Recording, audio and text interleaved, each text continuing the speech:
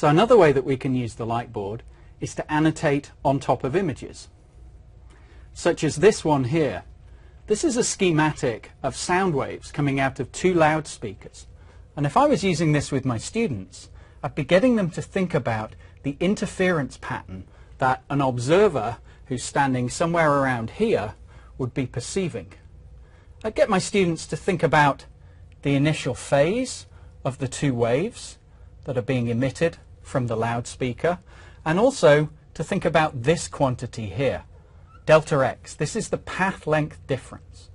And in this particular situation, the two sources are in phase, as we can see from the initial heights of the waves coming out of the speaker, but the path length difference is a half number of wavelengths.